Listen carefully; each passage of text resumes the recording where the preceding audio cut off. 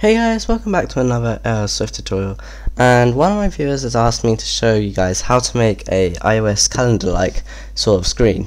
So I'm going to have to split this into two parts since we're going to have to import two cocoapods, QVRWeekView and FSCalendar. So this first part will be building UI, and not really building UI, but I'm just going to be importing the two cocoapods and then just setting them up, but we aren't going to be changing how they look in this part. So I think we might have 2 or 3 parts, it depends.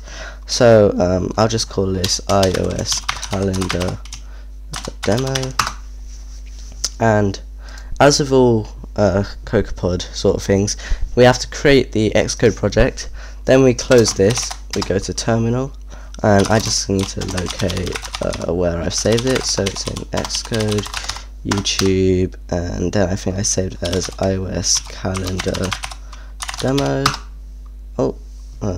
Let me see.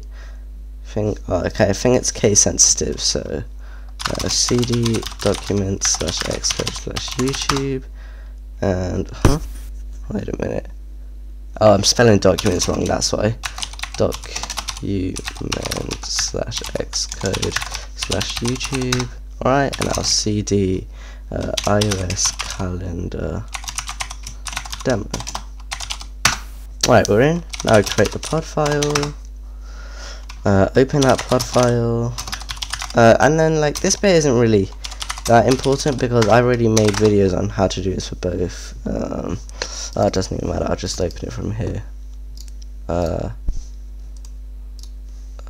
just leave that there, and now what I can do is I can just add my 2 pods. So the pods we're going to be using are pod QVRWeekView, and we are also going to be using FSCalendar. Alright, save that, close that, and we'll just install these now. Alright, that was quite easy. Now we can finally open this, and this is actually where we want to get it. Oh, why does it come over here? I'll just do this and move this over here. Right, cool. So now I'll make this full screen. I think there's a few issues, but we can just fix those quite easily. I'll just make this full screen real quick, and let's see what the issues are. Yep, validate. We can perform those changes, and now I can just create our basic outline. So I'm going to drag 2 UI views in.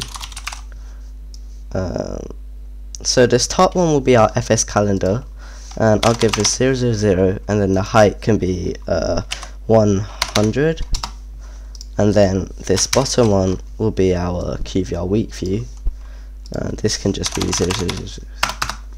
Right, now I can set our actual views, FSCalendar and QVR.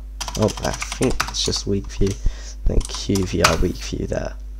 Alright, so now I'm going to run this now, and this isn't really how it's going to look. We're just going to make a few small changes, but not really that much.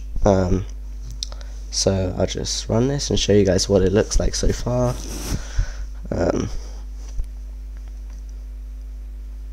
So yeah, so we're going to customize our week view to make it look a lot more simple, so it looks like the iOS calendar, and then we're going to change its scope to week, so that it's a lot more less cramped, if you know what I mean.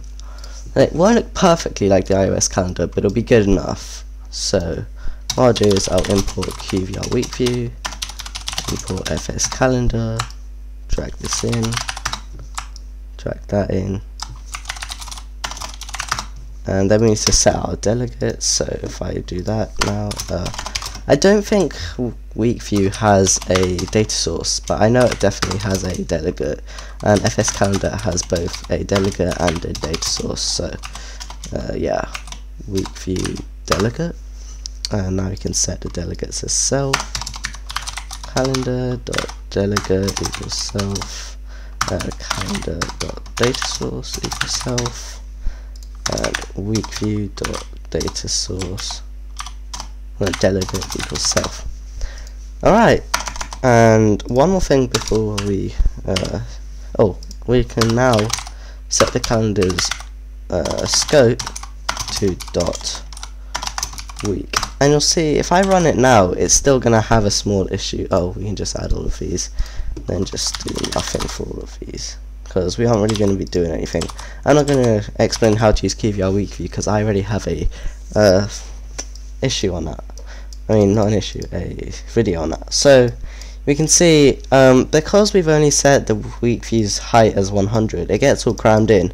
So to solve that, what we can do is we can set our week view height as 300. Don't worry, we don't need any of it right now. We can set this as 300, and then we can move this down. We can move this down. Where's the top? There it is. We can move this down 170. So this will make it a lot more clear to read. So yeah, there we go. In the next episode, I'm going to show you guys how to link this, link these two. So if I select this date, it'll show me this date on here, and then I'll also in the part after that we'll start customizing all of these to make them look a lot more like the iOS calendar. If I just go, is there a calendar app? Oh yeah, I saw it, there it is. So we'll just try and make it look like this. So yeah, thanks for watching, and this was part 1 of how to make a iOS calendar in Swift. See you in the future part. Bye.